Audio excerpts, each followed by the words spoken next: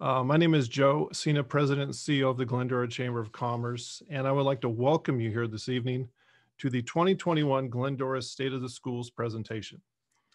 This year's live webinar will feature our panelists as you see here. First, you will hear from Dr. Geraldine Perry, the Superintendent President of Citrus College.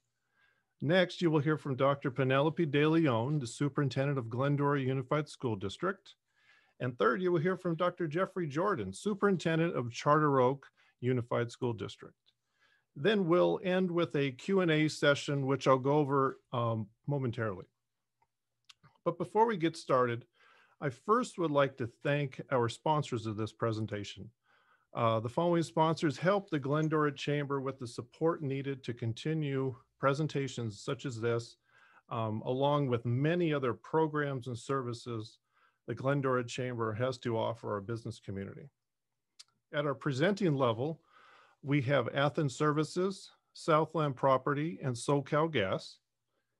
And the supporting sponsors include Foothill Credit Union, Citrus College Foundation, America's Christian Credit Union, Telworks, Maryland Sparks Agency of Farmers Insurance, Proforma Quality Printing, Sport Clips Glendora, Banner Bank Glendora, Glendora Tire and Brake Auto Center, Gary and Linda Clifford, Emanate Health, Leon Lobb of Merrill Lynch Bank of America, Azusa Pacific University, Audison and Company, Property Management, and Raising Cane's Glendora.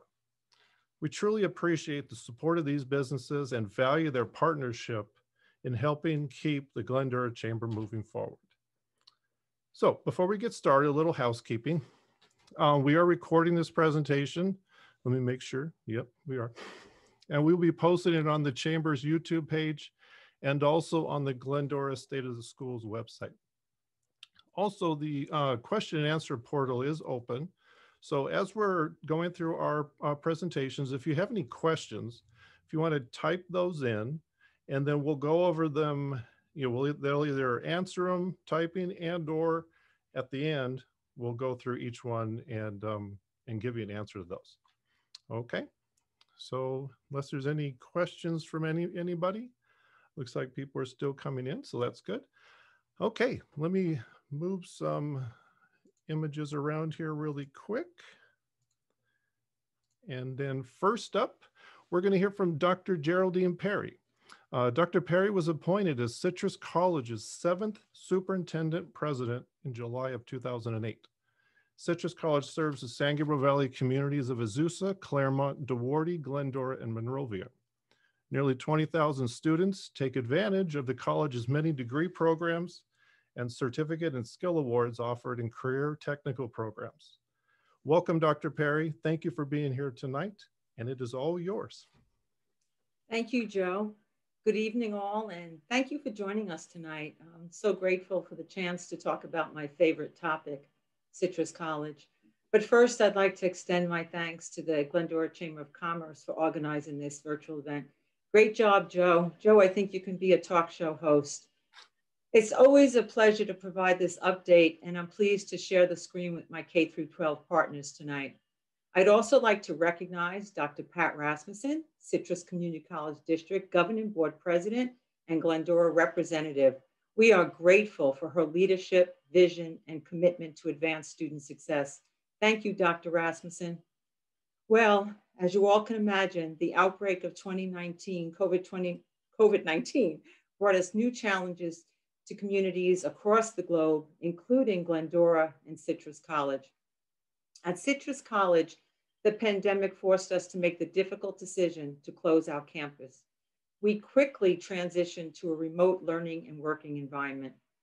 Despite the obstacles this initially created, we made impressive progress this year. During the fall, we welcomed back to campus a small number of students and employees who were deemed essential by the state. Students in the allied health areas of nursing and dental assisting were able to complete their programs of study. Likewise, students in automotive technology were also able to continue their studies in person.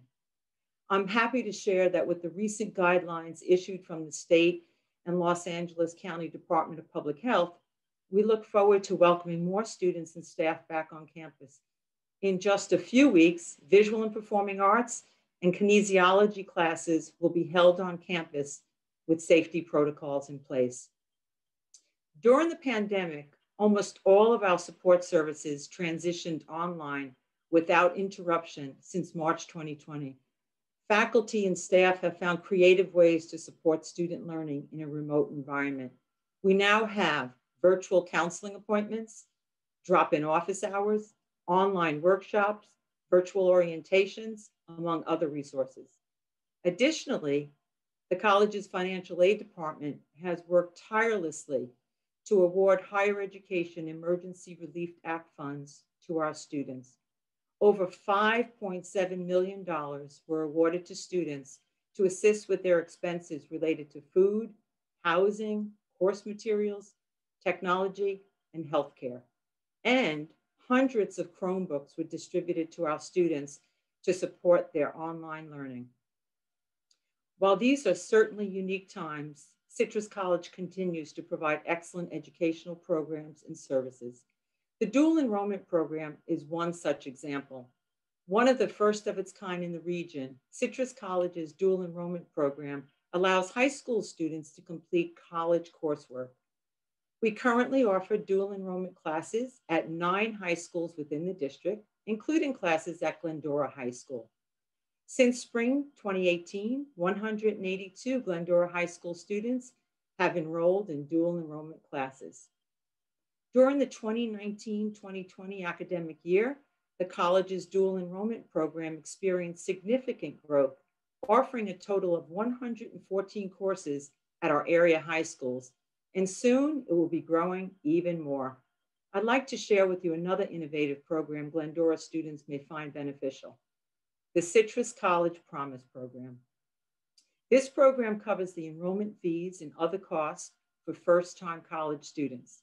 It is supported by the Citrus College Foundation and the state's California Promise Grant. In addition to financial assistance, students of the Promise Program are provided a host of support services. To learn more about these programs, please join us for our virtual parent workshop next Wednesday at 5 p.m.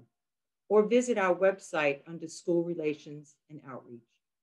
Other examples of outstanding educational opportunities include Citrus College's STEM, or Science, Technology, Engineering, and Mathematics program. The STEM program prepares students for their transition to a four-year institution and gives them the confidence and the credibility needed to succeed. I'd like to highlight some of the STEM program aspects. Our Pathways to STEM partnership with the Jet Propulsion Lab and Oakcrest Institute of Science provides our students with on and off-campus science research experiences. Citrus College's PAGE Mathematics program, which stands for Pre-Algebra, Algebra, Geometry Enrichment, provides math skills to 5th, 6th, 7th, and 8th grade students within the Citrus Community College District. The Summer Research Experience is another STEM opportunity, which places Citrus College students in paid 8 to 10-week full-time assignments at prestigious research sites throughout Southern California. And the STEM Trio Support Program offers a variety of services tailored to meet the individual needs of students majoring in STEM or allied health fields. If these incredible STEM opportunities aren't enough reasons to be excited about Citrus College, I have more good news to share. There has been impressive progress in new curriculum and program development. New associate degrees for transfer were created in child and adolescent development, environmental science, geography, and music. Now Citrus College students have the opportunity to choose from 65 different associate degrees or 29 associate degrees for transfer. In addition, 46 new courses were developed in cosmetology, journalism, music, construction management, and Italian. Well, as you can see, the pandemic has not slowed down the Citrus College faculty and staff, and I'm happy to also report that the Citrus College class of 2020 was rather industrious and had remarkable outcomes. The class of 2020 was awarded close to 2,500 associate degrees, more than 2,100 certificates of achievement, and 526 students graduated with honors. The degrees and certificates these students earned were in a variety of programs. The top degree programs in 2020 were business administration, social sciences, psychology, sociology, and administration of justice. Of course, earning an associate degree is just the first step. The majority of our students transfer to a four-year college or university upon graduation. And our graduates transfer to some of the best universities in the state and nation. In 2020, the top 5 transfer institutions were Cal Poly Pomona, Cal State LA, Cal State Fullerton, UC Irvine, and UC Riverside. Well, as you can see, the entire Citrus College community met unique challenges and tackled ambitious goals this past year. I thank our faculty and staff for their dedication and perseverance, and I am grateful to the Citrus Community College District Board of Trustees for their leadership. The success of Citrus College is due in part to the wonderful support we receive from our community. I want to extend my thanks to the Glendora Chamber of Commerce, my colleagues of the Glendora City Council, and my K-12 partners, and the wonderful supportive residents of the Citrus College community. I thank you for caring about the quality of education in our community and lending your support. Thank you for the opportunity to provide this update tonight. Thank you, Joe. Okay, well, thank you, Dr. Perry, for your presentation there. A lot of great information, and we truly appreciate you being here this evening. Okay, well, let me move some pictures around here. We'll go on to our next speaker. Okay, actually, let me come on while I'm talking too. Okay, well, next up, we have Dr. DeLeon from Glendora Unified School District. As a public school educator for nearly 26 years, Dr. DeLeon has served as a high school teacher, assistant principal, secondary instructional specialist, director of professional development and assessment before becoming the superintendent of the Oxnard Union High School District and now Glendora Unified School District. Welcome, Dr. DeLeon. Thank you so much for being here tonight, and it is all yours. Thank you, Joe, so much. I really appreciate you and the Chamber sponsoring this event tonight so that we can update the public on everything we're doing. Thank you so much. Okay.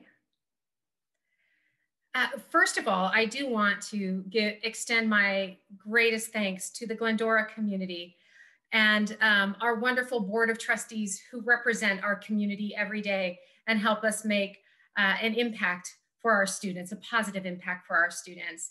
I want to quickly acknowledge our board president, Ms. Sandra Borg, Vice President Robin Merkley, our clerk, Dr. Rukshan Fernando, and members, Ms. Elizabeth Reuter and Mr. Corey Ellenson. Thank you all so much for your vision and your dedication to this district.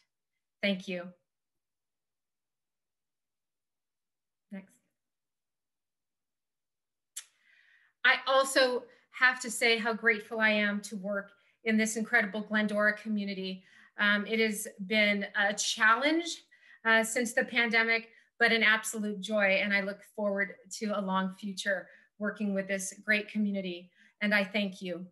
I also have to give my thanks to our incredible employees. We have 702 amazing employees who have provided an outstanding education for our students all the way through, starting with distance learning and then moving in phasing back into in-person instruction. We have, as you can see, 365 certificated staff and 335 classified support staff. And I just have to give a shout out to our teachers, our support staff, our wonderful administrators at both the site and the district for helping us get through this pandemic and be able to reopen our schools. And we are happy to be doing that soon. I have to thank our wonderful parents, PTAs, our PTA council for all that they do day after day during this pandemic. They have been out in front of our schools helping to distribute materials and just all the other wonderful things they've done to support our students. I thank you.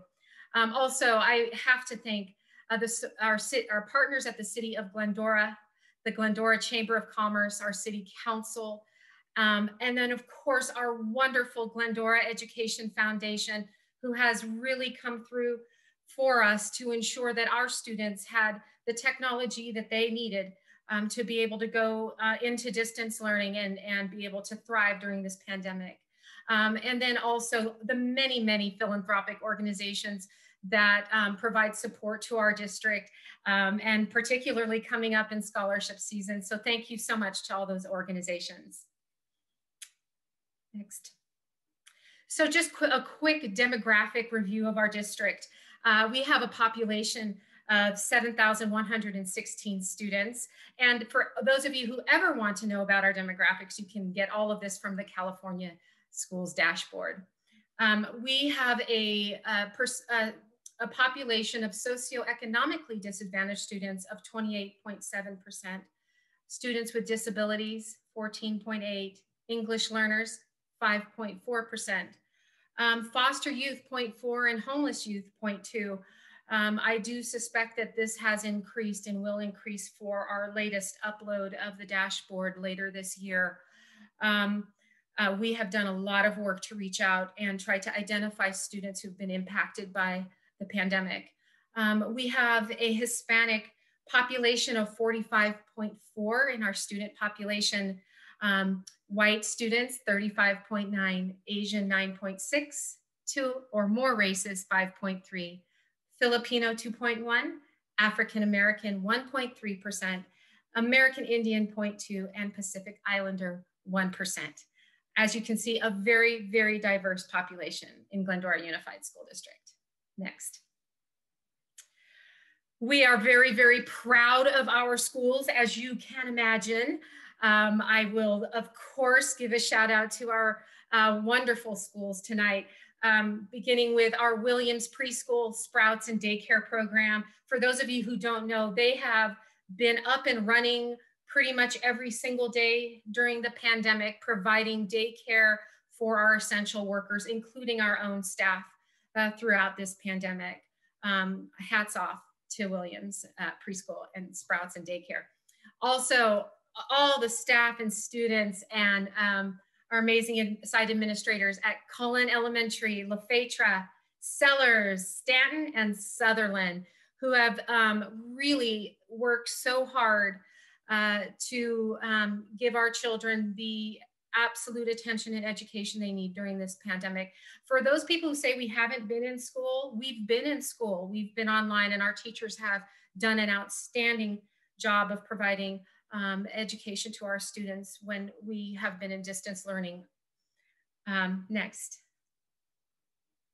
Also, shout out to our middle schools, Goddard and Sandburg Middle School, who also have done incredible work throughout providing supports for our students. Many of you may not know that there were many middle school students who participated in our teen center that was held at Crowther, and another shout out and thank you to the city for partnering with us on Crowther to provide support for our middle school students that were there. And I think even a few high school students dropped in occasionally throughout this time in virtual learning. Our high schools, Glendora High School and Whitcomb High School also, and Whitcomb that has not just a continuation school, but a thriving independent study program. Some of you may or may not know that this year we were very proud to open the Glendora Online Academy of Learning. We call it GOAL. We have a number of dedicated teachers teaching in GOAL, which is our virtual online academy. Hats off to that staff that really got it together in a very short period of time to ensure that students who wanted to go online and work in a more independent study program online during the pandemic were able to do so. So thank you to everyone involved in GOAL. And then of course, our wonderful adult education program. Next. So a reopening update. I think everybody is most interested in knowing where we are with reopening our schools for in-person instruction. So first I want to talk about where we've been. So as you know, during the summer, our schools, the state was put on lockdown and our schools were closed. And so throughout the pandemic, we have very closely followed the Los Angeles County Department of Public Health guidelines and health orders that really have given us really our marching orders in terms of what we were able to do with bringing students back. So while we were in the purple tier, every opportunity we got to bring students back, we took that opportunity.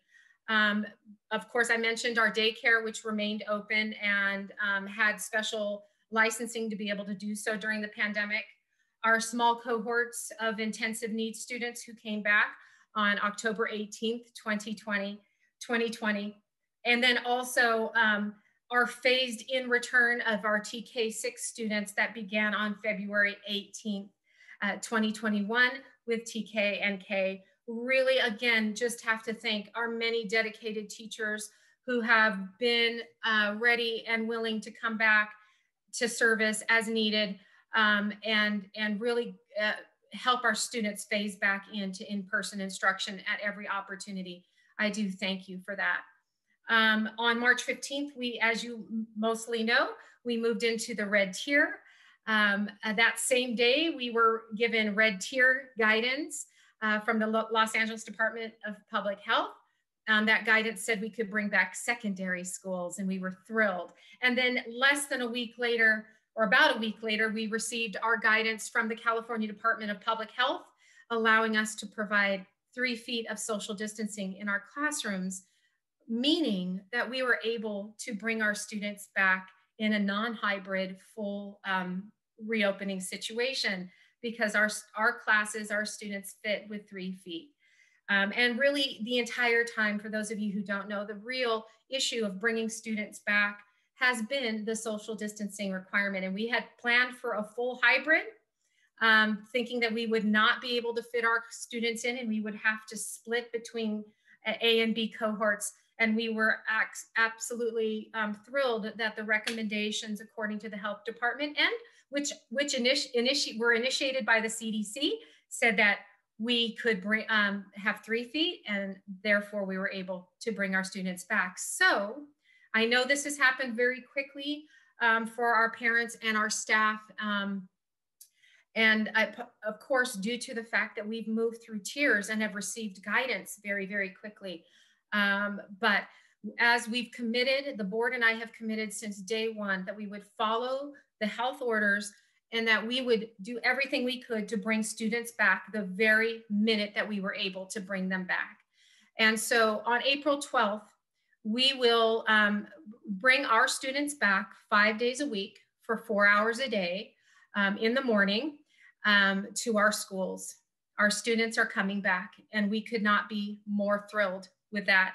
Our students at the end of the day will grab a grab-and-go lunch. That is to prevent the mixing of cohorts that we cannot supervise during lunch on our campuses. We will continue our Wellness Wednesday program, but it won't be just on Wednesdays. It'll be throughout the day on campus and also in the afternoons when you get back home. Those activities will continue, as well as tutorials for our students and all kinds of other activities like clubs, which our students have really valued throughout the pandemic. And then of course, our families may choose to stay in distance learning, and we will continue to provide a remote learning environment for students whose families decide that that is what they want to do. But nevertheless, we are thrilled to have our students back. And I'll tell you why. Because as a lifelong educator, and I think everyone would agree with me, and including the board, we know the best place for our students is in our classrooms. When our students are with us, they have access to a vast network of supports, of in-person supports. They have their teachers, counselors, our support staff, their administrators on campus, and their peer network, which is also important for the socio-emotional health of our students. So many more things available for our students when they're with us, and we know it's best for them to be on campus. So we are thrilled to be able to bring them back for 5 days a week beginning April 12th. Next. I'm also very, very proud that Glendora Unified School District was approved as a LA County vaccination point of dispensing.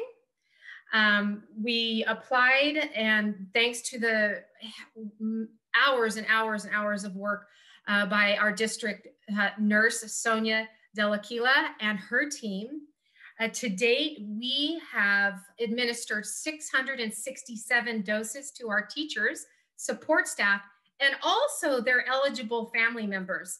And we have nearly 600 more to administer in the upcoming weeks. So we're really, really proud of our ability to provide vaccinations for our staffs. And then we will be available for other eligible groups in the community, including our own 16 and above students here in the next few weeks. I'm sure you all heard that April 15th will be open for students 16 and above, and we'll be there and open and ready to provide them with their vaccinations as well. Cross our fingers. Also, we are very happy to have partnered with Dr. Ravi and his Little Stars Clinic for our COVID testing. And they both come to our district office and do testing every Wednesday. But our students and staff can go to his office, his clinic at any time and get COVID tested free of charge to ensure that our staff and our students are safe, particularly as we are returning back to school. We've been really thrilled with that. And then also, incredibly, Dr. Ravi and his staff have been able to come out to Glendora High School and test our returning athletes as they return to competition, which has made all the difference. Before we got to Red Tier, they were required to be tested, and there he was with his clinic, and it was an amazing effort. So thank you so much, Dr. Ravi and your entire staff. Next. Looking forward, I sure am looking forward to moving on out of this pandemic, getting back to normalcy, and ensuring that we are able to go back to all the amazing, amazing traditions that Glendora has to offer. One of those traditions happens to be our graduation ceremonies at our high schools. And I have to tell you, I am so pleased to announce that we will have in-person ceremonies this year. Now, they will likely be in multiple sessions because we will have limitations to the percentage of folks who can be in the audience. And we will still have social distancing on the field, but we will be in person, location to be announced on June 9th, 2021. So very happy, very excited to announce that. Also looking forward to a robust summer school session. We will have 2 sessions this year. We will be in person. We will likely have a few credit recovery courses that are offered online through our credit recovery program for seniors who need to catch up. But for the most part, our summer school will be in person. And really the thought is for some students who really struggled being remote during the pandemic, providing a remote summer school would probably not help them with learning loss. And so we will be offering 2 summer school sessions, June 10th through 25th, June 28th through July 14th, and then possibly even a 3rd one for Glendora High School. We are also trying to work on putting together some 1-week STEM and arts fun and learning sessions during the summer. We also call them passion projects for our teachers, hoping we can get some teachers to come out and do fun arts projects for a week at a time, maybe guitar lessons, maybe build rockets or robots, so that students are really having fun as they learn throughout the summer. So really proud of that work we're working on right now. And then I'm also pleased to announce that the first day of the 21-22 school year will be August 25th this year. And we are looking forward to that being fully in person. Of course, we have to plan for all possible scenarios. As we know, there could be other surges, crossing fingers and toes that there are not, because I think we all have become very disciplined and are very safe. So only good thoughts going towards starting in traditional education in the beginning of the school year next year. while planning for the others, just in case. Next. So I also wanted to let everybody know that during the pandemic, even though our priority was everything related to COVID and to providing the very best educational program we could during the pandemic, we also have district overarching goals that we call LCAP goals that we've been working on this entire time. And so I wanted to just briefly review those with all of you and let you know that we have been working on these and we will continue to work on these throughout the school year, and they will continue on through next year. Of course, we're going through the LCAP stakeholder process as we speak, and you'll be invited to attend meetings to give us input into how to revise our goals, or are there other goals we'd like to add? Are there goals we feel are maybe are obsolete and we should remove them? So we really do appreciate the input of our community, and you'll be getting information about those stakeholder meetings very soon. But just to review some of those goals, the first one being student achievement through college and career readiness. This is a really important goal. This really guides the work. The work of the district is to ensure that every child is able to reach his or her own greatest potential upon leaving our schools and be set up for the week following graduation. Everything actually starts, our work actually starts after graduation in ensuring that students are prepared for that and prepared for their lives as productive, thriving adults who are on a path to career and college. So that is our work, and that is a TK-12, PK-12 proposition. It's so part of that work is to expand our CTE pathways. We've already begun that partnership and that good work with Citrus College. Many thanks to Dr. Perry and her staff, who have just welcomed our desire to expand with open arms. So thank you so much. Increasing vocational opportunities and dual enrollment. We are by no means under any impression that every single student needs a four-year degree. I think every single child needs to go on to college or career that leads to gainful employment, doing what they love and what they're interested in.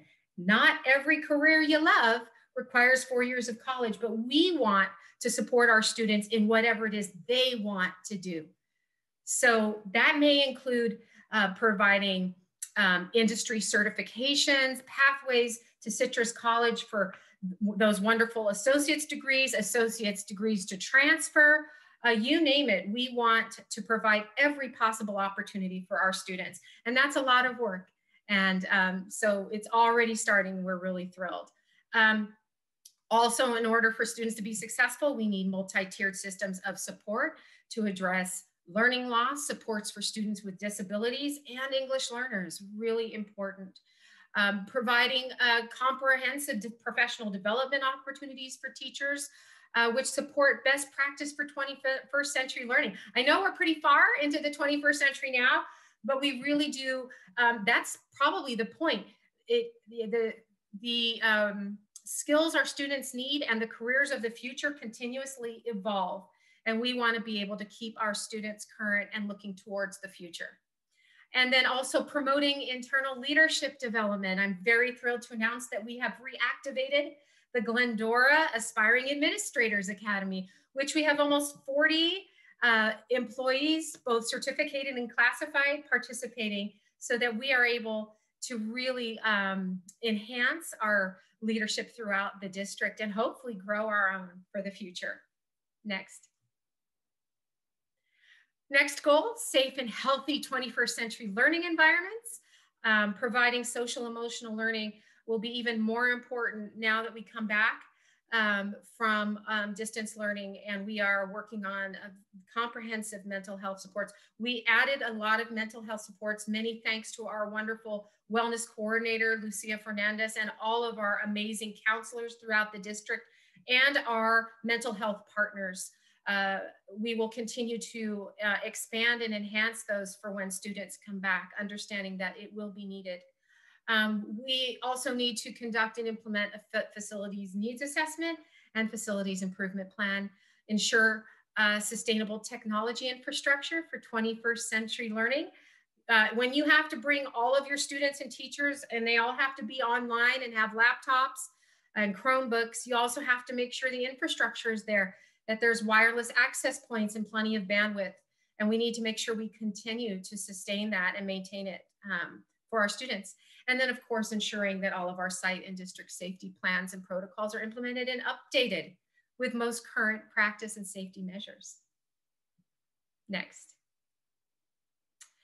This is a big one. This is one that has come up over and over again, is our community really wants us to have a goal around community engagement and collaboration, communication, really important. And what we've learned through the pandemic is that we can't give enough information. And I have to tell you, it was a bit like drinking water from a fire hose at times. The information was coming so fast and so much and changing so often. It's almost at times hard to keep up with.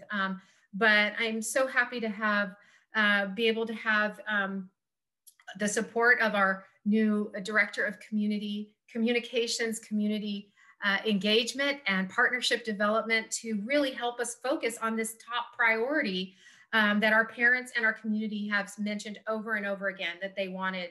Really excited about Ms. Thrower's work in that area. And she's actually on tonight running my slides for me. Thank you, Alexis. We also want to provide multiple opportunities for stakeholder input through a comprehensive community engagement plan, provide collaboration with our employee groups and support our teachers, administrators, and support staff. We are very fortunate to have very collaborative relationships with both the Glendora Teachers Association and the California School Employees Association. And thank you to those groups so much for all your hard work during this pandemic. It has been something else.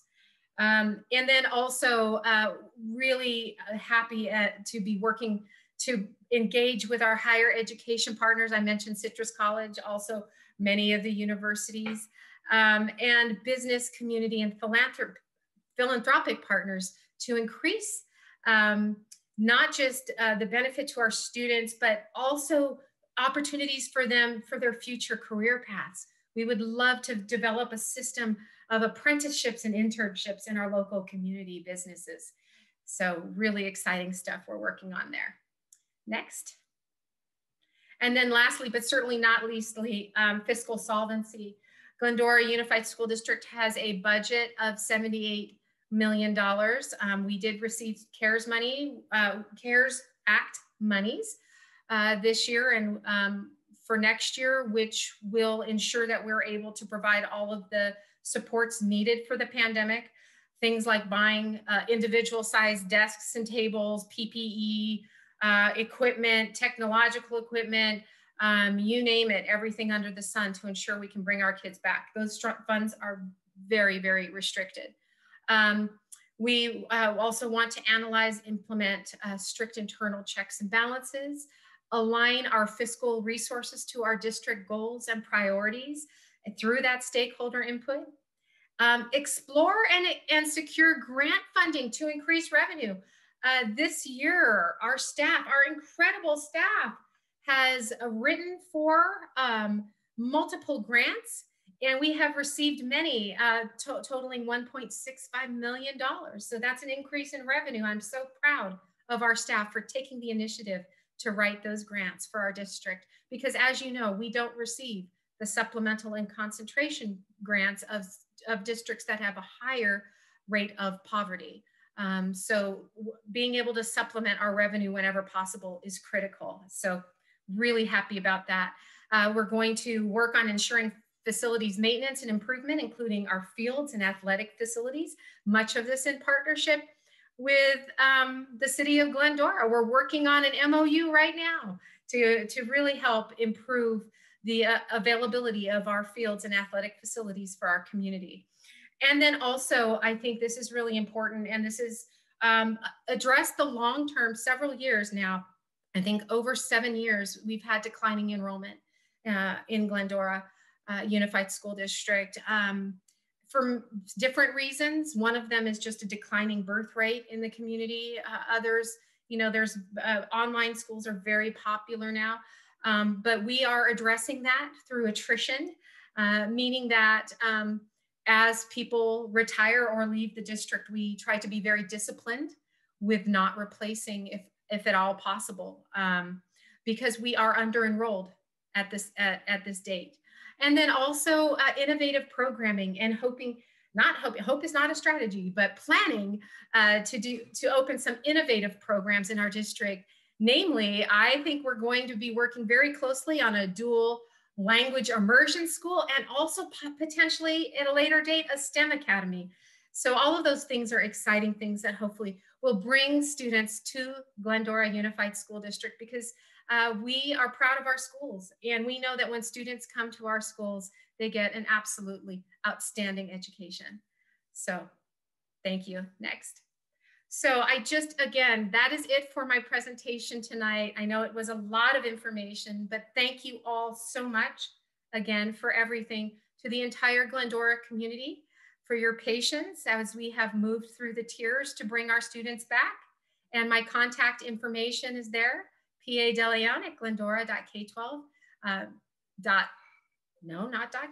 .ca.us, and my phone number for future reference. Thank you so much, Joe. I appreciate it. Great. Thank you very much, Dr. DeLeon. That was a lot of information. And we got some questions here, which we'll go over right after Dr. Jordan speaks. And then, but if you wanted to review those, and then we'll go over those. I will. Thank you. Thank you very much. Okay, well, let me change some screens around. Do this. There we go. Okay, next up, we have Dr. Jeffrey Jordan. Thank you, Dr. Jordan, for being here tonight. Dr. Jordan took the reins as a superintendent of Charter Oak Unified School District on December 1st, 2019. And then I remember that year, 1 month later, we asked him to do this presentation. So he did a great job 1 month in. He brought 30 years of K-12 experience and a stellar reputation for establishing collaborative working relationships with teachers, staff, and parents across the district. Welcome, Dr. Jordan. Thank you for being here, and it is all yours. Great, thank you. Good evening, everybody. Thank you, Joe. Just want to again start out, like my colleagues have echoed, the fact of just thanking Joe and the chamber and the city of Glendora. Just we've been what I consider to be great partners, and just appreciate that support. And just want to also thank Dr. Perry for all the work that she does at Citrus to help all of us as well, and just what a great organization. And then Dr. DeLeon, welcome to the area, or back to the area. We're glad to have you. And so following these two presentations are challenging because they both did such amazing jobs. So I hope that I can keep up with them. But before we get started, I just wanted to take a moment. You know, this past year, obviously for everybody in our country, our state, our local community, has obviously been a huge challenge, and you know, a very personal challenge for many of us. And just recognize the fact that many of us through this virus have been impacted with families and friends, and you know, it's real. And just on behalf of our Board of Education and myself, just want to let all of our community members know that our thoughts and prayers are with all of you if any of the family members have you know, had any significant challenges with this virus. And it's been just really devastating. So just want to start out by just saying that. As we move forward in our presentation, I always like to start with a slide like this, just because this kind of reminds me every day of why we come to work and what our purpose is. It's about kids. And in Charter Oak Unified, that's what we're really excited about, is the work that we do and the decisions that we make are really centered about how do we give the students in our district the best education and the best experience possible. And that goes all the way from what takes place in the classroom to outside the classroom. And so we just need to remember that these guys' little faces is why we do what we do.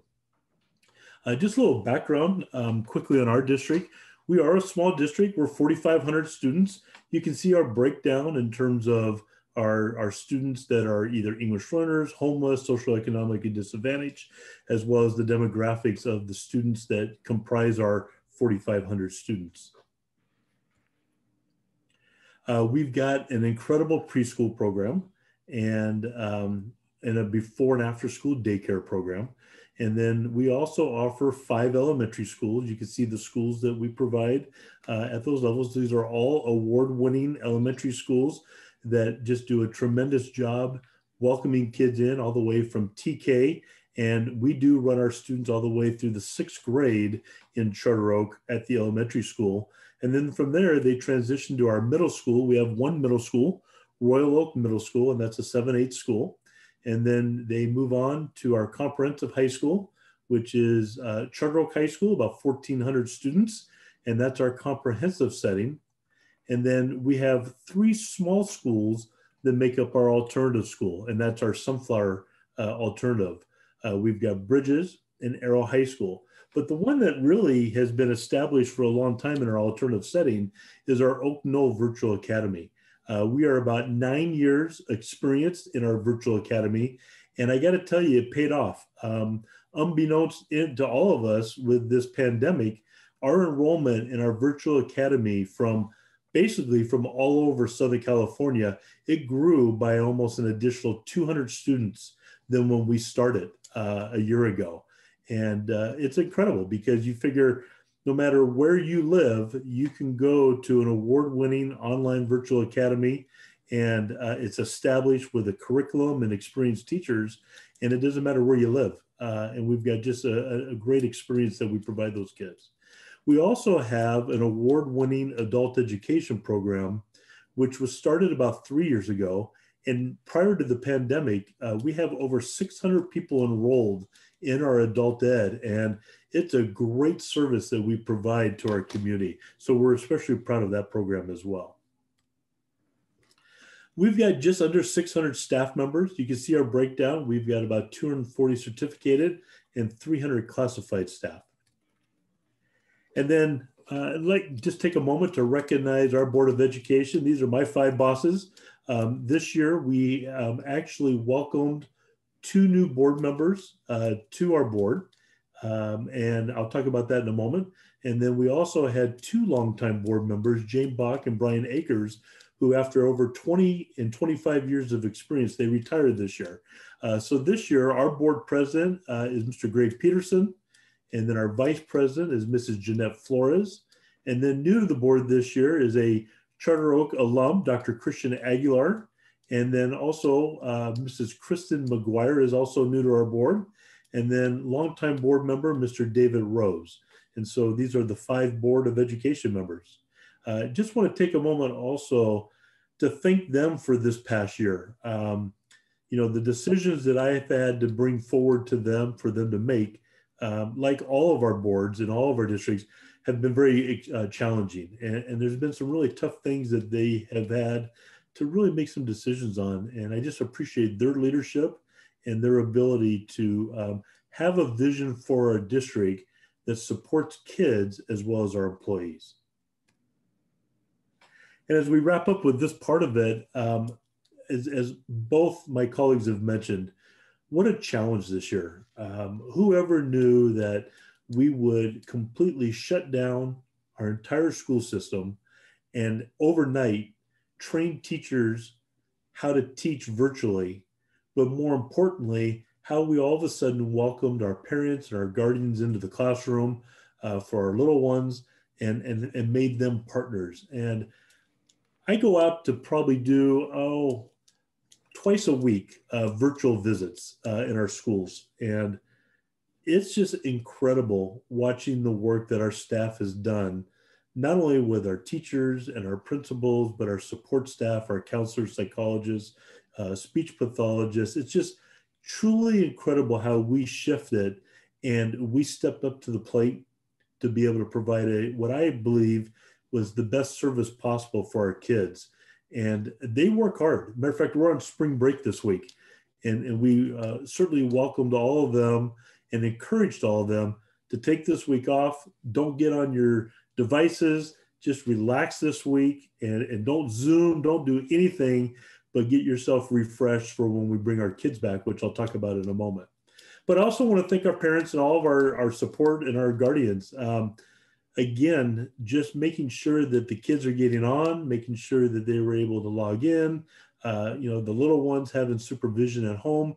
We know that it's been an extreme challenge on our families who are trying to work, trying to take care of household needs, but then at the same time partner with us to be a teacher, if you will.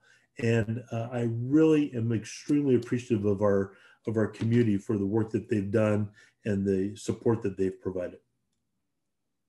So when I first came back, as Joe mentioned, I started on December 1st of 2019 as the superintendent. And within my first 90 days, I made it a challenge to meet with a minimum of 90 people.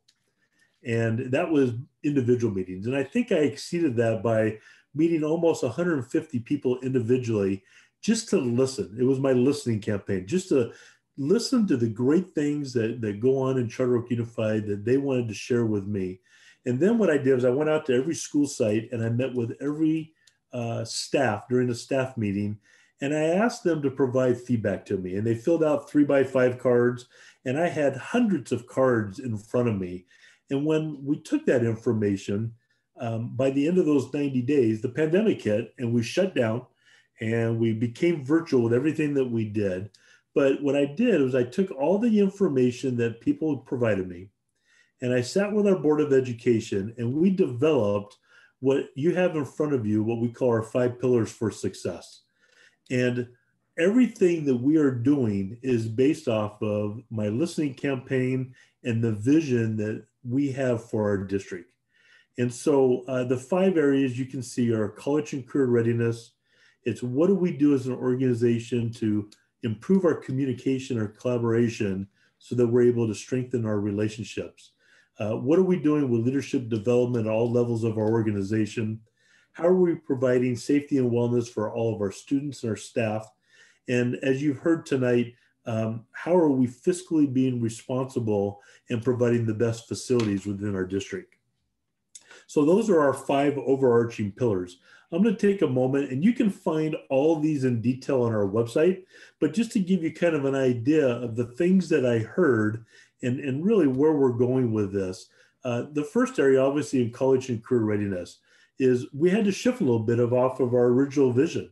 And going into this virtual world, overnight, we all of a sudden had to become experts on how to deliver instruction virtually. And I got to tell you, it probably has made us a little bit better in terms of we were really good at delivering instruction in person. And we had a lot of work that we had to put in as employees and as a staff on how to deliver virtual. And it allowed us to be more collaborative with each other. And it forced us also really to focus on what is the most important thing our kids need to know and how do we deliver that. And so we did a really nice job, I feel, of offering a really robust virtual learning program. And that was because we also, on the backside of that, we provided a lot of professional development to our teachers because we knew the better that they were prepared, it would have more of a positive impact on our students. And again, my opening slide is about the kids. And so we were making all those decisions on what can we do to give the best experience for our students. And we also had the opportunity to explore a variety of best practices to support our students both socially and emotionally, how that would impact student learning. And we know that for all of us, there's a lot of work that we still have to do in that area because we have pretty much for a year isolated our students. And now we've got to get them back in and get them practicing social skills and being able to interact with each other outside of a screen. And then obviously, as we move forward, we want to continue to promote and provide that pathway for student success in both college and careers. One of the biggest things that we have focused on this year is how have we improved communication? And improving communication is internally within our organization, as well as how do we communicate with our community? Because we know that with strong communication and the ability to get people in the room to have really powerful discussions, that's going to help strengthen our relationship. And we want to be collaborative and we want to be supportive of each other. Everything that we do is not easy work. And the more that we can recognize that and work together, we have much better opportunity to be successful as a result of that. And we want to have a positive working relationship. I want every person who comes to Charter Oak every day to come to work. I want them to be excited when they wake up in the morning to come to work, and I want them to feel disappointed when they go home at night. And I want that same opportunity for our kids. I want them to know that that's a great place for them to be, and we need to continue working on building that. And we know that when we can support all of our employees, that's going to have a huge impact on student achievement. And so as we're bringing kids back into person, we're excited about being able to practice those skills so that we can give our students the best opportunity possible.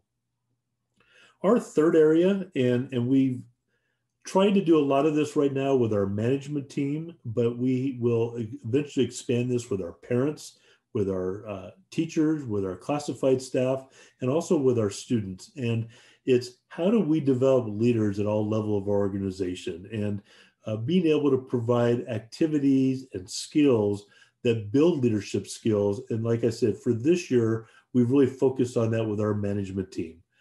Because of our 2 new board members this year, we've also been trying to work through on how to onboard them and how to bring our board members to work as a cohesive team as well through workshops and communication.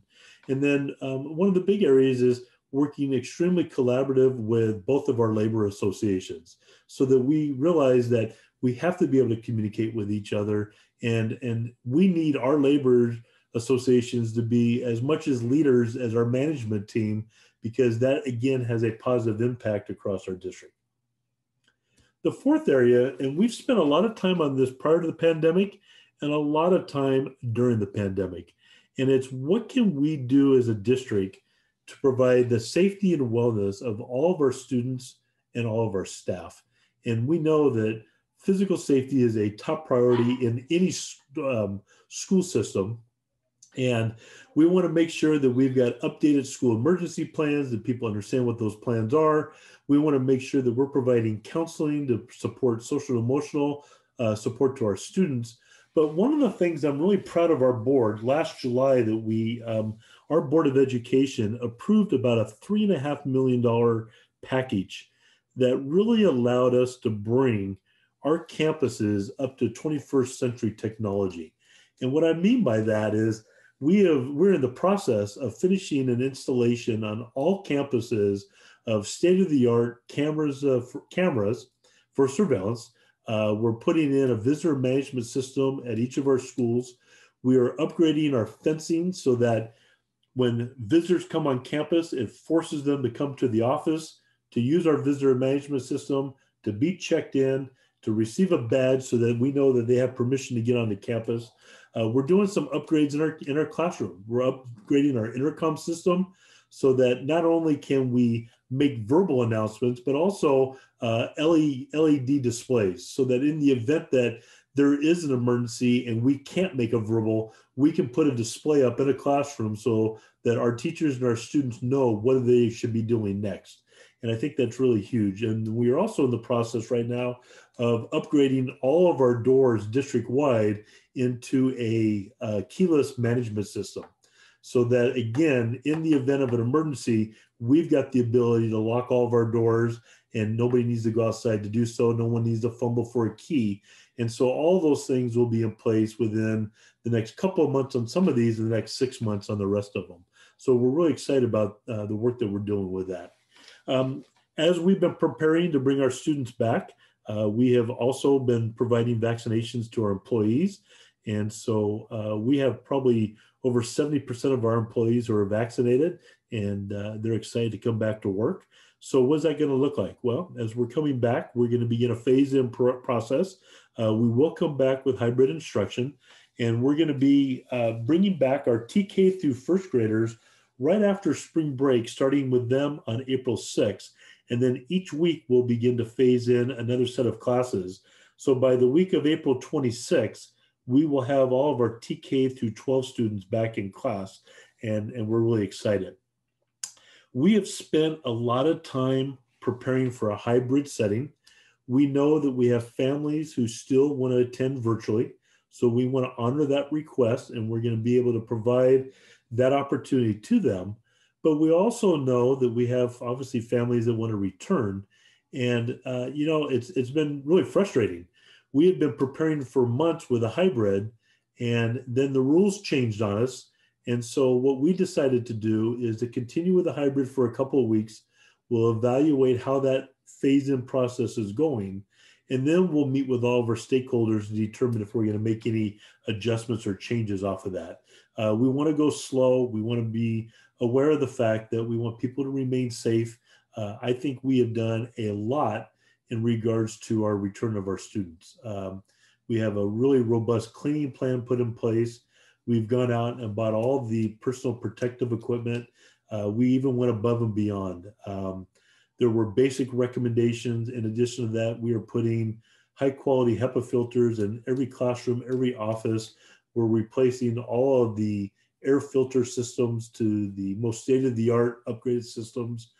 We are putting the plastic shields around each desk just to add added protection. We obviously have all the signage in place and whatnot. And so I feel really confident with the work that all of our teams have done, is that we are excited to welcome our kids back, and we're going to give them a very safe environment to come back and learn. But more importantly, when we return, we're going to spend a lot of time trying to connect with kids. If you think about it, a kindergarten student has never met their teacher before. All they know them by is this little square on their camera, on their screen. And so we're going to do a lot of work with connecting with kids when they first come back, and then we'll continue working with the curriculum and be working, to try to bring them up to speed on where they've been. Graduation, we are offering a full in-person graduation at both of our high schools, as well as our middle school and our elementary schools. We'll provide promotional activities for them as well. And we're excited about offering that being in person. We know last year we had to do a virtual setting. And so we are beyond that, and we're ready to move forward. And more information will come out as that starts to develop over the coming weeks of what that will look like for our class of 2021. Our last pillar, just in terms of being fiscally responsible, when I first came to the district, unfortunately, we inherited a really strong deficit, and we were able to come in, and we really analyzed the work that has been done with our budget. And unfortunately, our first couple of budgets that we submitted to the county, they were qualified budgets, which is not necessarily where a district wants to be. But I can proudly tell you our last two budgets that we've submitted to the county have been positive. And I'm really excited that everyone has come together to put together a budget that makes sense. It is something that really defines what we're about. But more importantly, we're balancing our budget at this point, and that's really good. Also, again, we continue to work on making sure that our facilities are safe and clean. I talked a little bit about what that looks like. Our whole summer, as well as in the fall, we have provided healthy and nutritional meals to all of our students, and we were able to provide that. We never stopped that at all during the school shutdown. And along with our daycare facilities, we were able to still provide those services to our district. So again, these are the 5 overarching pillars for our success. These are just a couple of highlights. Again, you could go on our website, you could read in depth all the things that we are doing in each of these areas. And I'm really proud of just the work that we've done really in the last year. And of that year, with about 10 months of it, kind of being locked up virtually. And I feel like we've made a lot of progress, and I know there are just amazing things ahead of us. And I just appreciate everybody's support in doing that. As we move forward, again, our intention is to open up school in August with putting every student who wants to come back in person 5 days a week, full time, ready to go. We want to make sure that we are providing the best teaching environment for all of our teachers, so that has a positive impact on our students. We want to make sure that we continue to communicate and build both those internal and external relationships. Developing those leaders at all levels is really important to me, and then providing the safety and the wellness for all of our students and staff. And again, still maintaining that fiscal responsibility with our budget. So Joe, that kind of wraps up Charter Oak Unified. Again, we appreciate your support on this, and that's it for me. Thank you, everybody. Great. Thank you very much. Thank you very much, Dr. Jordan, for your presentation. It was just fantastic, fantastic. Let me bring back in Dr. Perry and Dr. DeLeon and spotlight. There we go. I'm glad I figured out how to do this. Again, thank you all for your presentation. I mean, it was a lot of information, and I'm sure the audience watching got a lot out of it. There were several questions that were asked, and I see you wrote in answers, but I thought maybe we just do a quick review on a few of them. Because I know some people are on their phones, just listening, that kind of stuff. But one for Dr. Perry was in regards to enrollment, being that the students haven't been able to school. Has enrollment maintained? Yeah, we have done, trying to maintain our enrollment. It has dropped slightly in terms of student head count and the number of students who are taking units. That has dropped slightly. There was a question on cosmetology in particular. And interestingly, that program transitioned to online, and the students were able to keep up both lecture and theory and practical. So we didn't lose enrollment in cosmetology. We made a great transition with all of our lab classes as well. All the health sciences, chemistry, biology, all transitioned online. But as the state and nation are all seen in community colleges, there has been a dip in enrollment. We're on the lighter side in comparison to our sister institutions in terms of the drop in enrollment. So we're glad about that. Okay, great, thank you. There was also a question, it referenced Glendora High School, but I'm sure, I mean, both districts, this would be an important thing to know is when the students go back, will they need to bring their own personal laptops to school? I don't know. I'll go ahead and answer for Glendora. We are encouraging our students to do that just because they have all of their programs already uploaded onto their laptops. If they have whatever they were using for remote learning, to bring it with them. Of course, if they were using a desktop at home, we will be happy to provide them with a Chromebook when they come to school. So we've got that all ready to go for them. Yeah, Joe, and for Charter Oak, we've issued a Chromebook to every one of our students, and we have made a decision that that's going to become the new norm. We will, from this point on, we will invest our budget to make sure that we're doing upgrades with our Chromebooks. But what we've learned is that that's a nice technology resource for them. And like we issue textbooks, we will issue a Chromebook every year and use our Google Classroom in association with other learning opportunities. So we're really excited about that. That's one thing that we learned coming out of the pandemic. Yeah, it seems like even though there's a lot of issues with this, a lot of new stuff's going to come out of it. I mean, I know especially in the business world has changed a lot, and a lot of it's not going away. Maybe one more question I see here in regards to the timing. I know this may be difficult to answer, but I know schools are opening up, but in a smaller block, not the normal, 8 to 2 or that kind of stuff, the 4-hour block.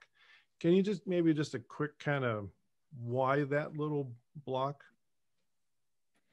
Sure, Joe, I'll go ahead and answer. When we bring our students back on April 12th to in-person instruction every day, we will be releasing them at lunch with grab and go lunches. And the reason being is that our students need to stay in their classrooms, in their classroom cohorts and or their pods. And if we allowed them all to go out to lunch, they'd be mixing, and then we would not have the supervision. Our teachers, they deserve their lunch. And so we don't have the supervision to watch all of those kids and keep them apart and keep them from mixing their cohorts during lunch. And so it's really a safety issue. So we will have them grab their lunch and egress according to their site-specific plan for egress. Okay. I don't know if you wanted to add anything to that, Dr. Jordan. Yeah, I can just add a little bit. One of the things we heard loud and clear from our community was when we did return, they wanted hopefully the least amount of change possible. People didn't want to change teachers. They did not want to change schools. And so what we made that decision is knowing that we would have for some of our kids a maximum of about 8 weeks of instruction, and for some of them as little as maybe 6 weeks. So we kept the exact same schedule that they've had all year. But what we do is as soon as lunch is over, and we're also doing the grab and go lunches for the same reasons that Penny talked about, but our afternoons still are opportunities to provide tutoring, other school activities, clubs. You know, all of our athletics are back at our schools. We've got performing arts groups that are performing in the afternoon. Yes. So our afternoons still are full. They're just a little bit different than what we're used to. And that way we didn't have to change our schedule around for just a short period. Great. Okay. It's pivot, right? It's been got to pivot time. yeah, definitely. Actually, one question just came in. It said, you know, to Glendora Unified, but I mean, in both districts. Maybe could you give a little more info on kids who are staying remote? You know, like we all know, some kids aren't going to want to, or they're not going to come back live, but some are. How are the kids staying home going to still receive their education? I'll go ahead and go. If you like, unless you'd like to go first, Jeff, totally up to you.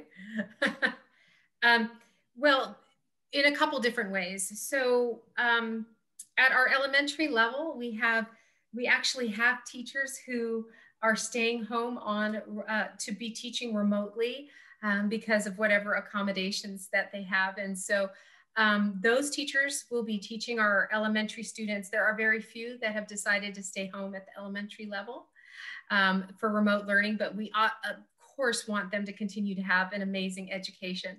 And so they will have those teachers who are also staying remote. And then at the secondary level, since we have more students staying at home, our teachers will be teaching them in a hybrid model with the students projected up onto a projection screen or with webcam, live streaming, that kind of thing. So that is what will happen for the students who are remote. Great. Yeah, and for us, Joe, very similar. One of the things, again, so that we had the least amount of change with our students, and one of the things that we also wanted to make sure that we provided was the ability for the families who did want to stay remote. We did not want them to have to change teachers or like I mentioned, or schools or anything like that. So what we're doing for the rest of this year is we're going to live stream every class. And so we have upgraded in each classroom a teaching station for our teachers who've got new laptops. They've got a 32-inch monitor to project kids up. They've got their smart boards. They've got their cameras, their intercom system. All those things are a part of that. And so this gives our families the flexibility. If they want in-person instruction on the days that they're assigned to come, they can come. If a student is not feeling well that day, then they can stay home that day and get the exact same instruction from home, where in the past they would miss a day. Now they fall behind. Now they've got to do makeup work. And, you know, it's just a work on everybody to bring them back and forth. And so here, we are giving them that option to come in and out on any given day to be able to get their instruction. So we're excited about that and hope that that will help support everybody. Great, great. Joe, I'll jump in too. Although we don't have block schedules like the K through 12, we have close to 12,000 students enrolled right now in the spring. And what we've been doing that we're anticipating for the fall as well, basically some students will remain basically online. Some have the opportunity to do hybrid, where we'll have students come in some days of the week and be online some days of the week. And then some areas will have totally on campus, where you have more of the hands-on, like allied health, nursing, dental, automotive technology. And then as we move along in the fall, we'll transition some of the lab classes, the chemistry, biology, anatomy, physiology, to on campus as well. Mm-hmm. Do you think the online hybrid is kind of here to stay at the college level? I think a lot of new things that we've done during the pandemic are here to stay. Yeah. You know, there's a mix. There's a mix of students who really prefer to be online or have hybrid as well with our faculty and staff. And then you have some students who really feel they want to be on campus and have that in-person experience. But I do think we're going to see some growth in online and hybrid classes after this experience. Sure. Great. Great. Okay. Well, that's all the questions, but maybe I'll do one last comment to Dr. Perry. I know you're going to be retiring here. You're not supposed to bring that up, Joe. But I just want to publicly congratulate you, and it's going to be a huge miss to the college and to the community, and the chamber. I've worked with you since I've been here too, and so wish you well in your retirement, and I hope you enjoy that and just have fun with it. So thank you. I just wanted to say that. Thank you. Okay, well, if we don't have any final words to anybody, or good? Okay, well, we hope, to the people watching this, we hope you enjoyed the presentation of 2021 Glendora State of the Schools. And I again like to thank Dr. Perry, Dr. DeLeon, Dr. Jordan for being with us tonight. It's a true honor to work with you all. I mean, it truly is. And I'd like to thank you. And then just as a reminder, we are going to post this recording on our YouTube page and the Glendora State of the Schools website, which is glendorastateoftheschools.com. Pretty easy to remember. So with that, I thank you. I wish you all well and have a great rest of your evening. Good night. Thank you, Joe. Thank you, everybody. Good night. Thank you, Joe. Thank you, everyone. Good to see you all.